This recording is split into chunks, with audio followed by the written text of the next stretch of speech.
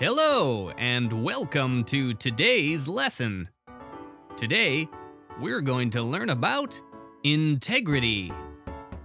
A person who has integrity is someone who believes in kindness, honesty, and fairness, and practices those things every day in every way. For example, a person who is nice one day, but then tricks or teases someone on another day, does not have integrity. But a person who always does the right thing because it's what they believe in, well, that person does have integrity.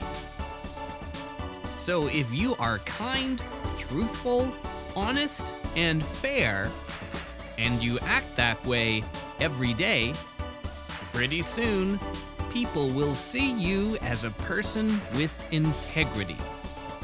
And that's a super goal to aim for. That's the power of integrity.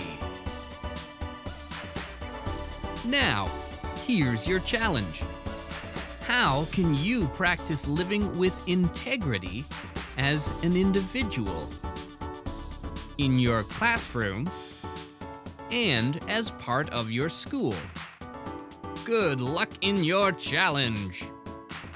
And good luck practicing integrity. Remember, integrity means being kind, truthful, honest, and fair each and every day.